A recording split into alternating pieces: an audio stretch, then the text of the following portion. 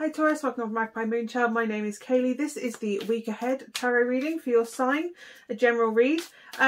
All the housekeeping stuff is down below. I'm just going to crack on with the read. So let's see what we've got for Taurus. What have we got for Taurus for this week ahead? Let's see what we got. It feels like a funny week, Taurus. Okay, so there's an extra card in this deck and it says, let your intuition guide you. You are what you've been looking for. So I don't know if that has some bearing on you.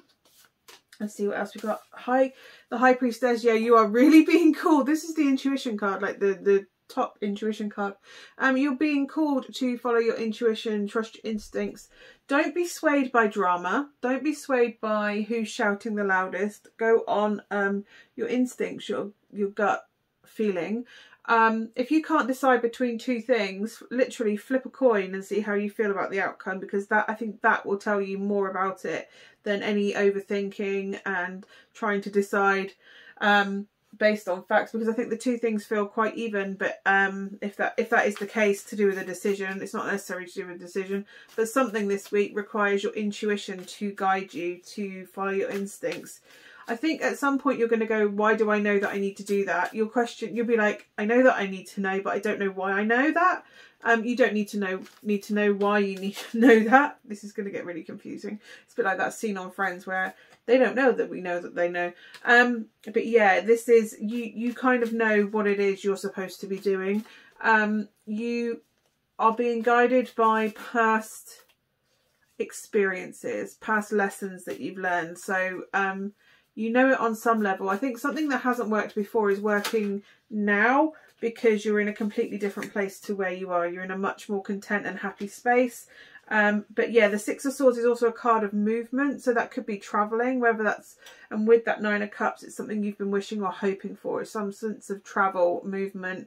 I don't know if this is like literally getting away to do some camping or something with the stars there, but it can equally be moving your whole world somewhere, moving house, moving location, emigrating, going abroad. But to me, this is really feeling foresty and woody. I would also recommend, because of obviously that being in the wood and moving forward, that if you feel a bit up in the cerebral realms, like you just feel like you're all full of dizzy energy, go for a walk in nature, in the woods, with some trees and some nature, because it's incredibly grounding and incredibly grounding thing to do, to reconnect with the earth. Kind of transmutes your energy back into neutral, if not positive. More neutral, and then you can take it to a positive place with your own influence. But yeah, the Nine of Cups is all about celebrating contentment, finding where we're happy. But I think being in a place of gratitude and positivity and happiness and contentment is kind of what is allowing you, because obviously you've got to this place through all this work, this process, this possibly meditations, that sort of thing that you've been doing. This is now taking you it's removing blockages and allowing you to trust your gut, to trust your instinct, because obviously if you've been working on issues that have made you doubt your instincts in the past through some form of gaslighting or similar, you're now learning to trust that again. And it's so vital that we all learn to follow our intuition, our instincts, and learn to trust ourselves and our own judgment. I think there's an element of, I don't know if somebody's watching you or you're watching somebody else, but that kind of social media studying, that's really what I'm getting. Somebody's studying your social media, or I don't know what sort of intent they've got with it. I'm just really getting that they are watching you. They are stalking your social media and following you. So I don't think necessarily anything's going to come of that as such. Nothing, I'm not getting anything negative. It's just they're watching your social media for some reason. I don't know if maybe they're watching it because they see that you've had some form of healing journey and they're trying to follow you. Telling your story is providing a healing pathway for somebody else to follow, or inspiration for that, or you're inspiring somebody. I don't think they're necessarily directly going to tell you right now. It doesn't feel malicious. It doesn't feel like an ex watching you or anything like that. It kind of just feels like admiration for your work that you've done, that you seem to be following your instincts. You seem to be in this good place because of where you've got to, because you've done all this. And they're kind of like, I really wish I could be like them, where I trust my instincts and I follow my gut and I go against the grain because I know that's the right thing to do. Your healing is now leading somebody else's healing, or inspiring someone else's healing is kind of what I'm getting. Learning pathways. They may message you to see like what kind of things you've been doing in order to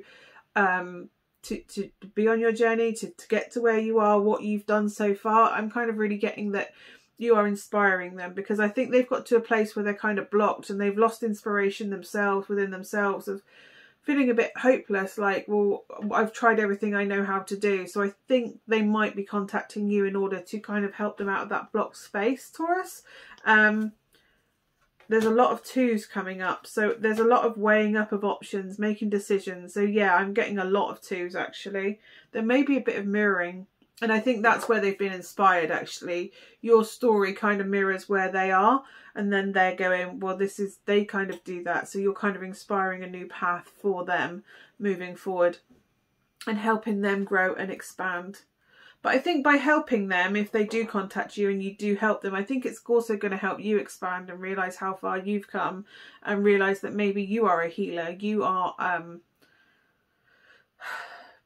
it sounds silly, but I went through a lot of pain in my life, and I truly believe it's because, don't get me wrong, I'm still working through some of that. I'm not in no way sitting here pretending that I'm healed and whole, and I'm far from it.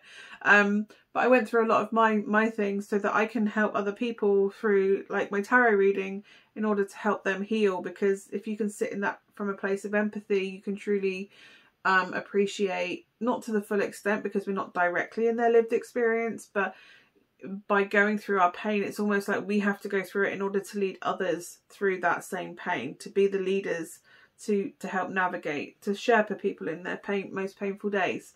And it kind of feels like you're being kind of called to do that.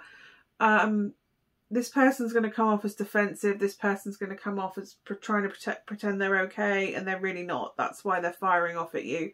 But yeah, they're following and contacting you because you've inspired a healing journey within them. And I kind of really like that that energy. It's kind of like a recognition. Yeah, throat chakra has come through on the oracle cards.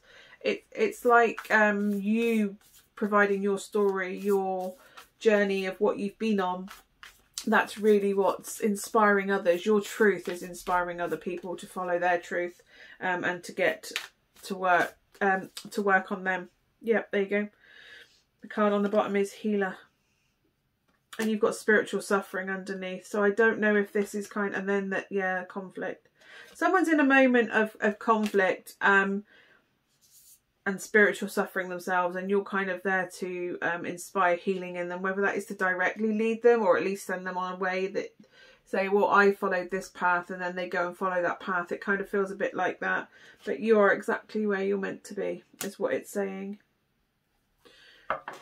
It may be that this person just ends up messaging you, or you get talking to someone and you realise that your two lived experiences are very similar and that you can help each other moving forward. But I really feel like you're kind of mentoring this other person. You're guiding this other person by sharing your story and sharing your lived experience, so that they can see that there is hope in their situation because it mirrors yours. And that there is an opportunity for them to grow and you to grow too. And in doing so, by helping other people, we also grow and expand. So yeah, anyway, I hope that is of some use to you, Taurus. Hopefully I will see you again next week. Bye for now.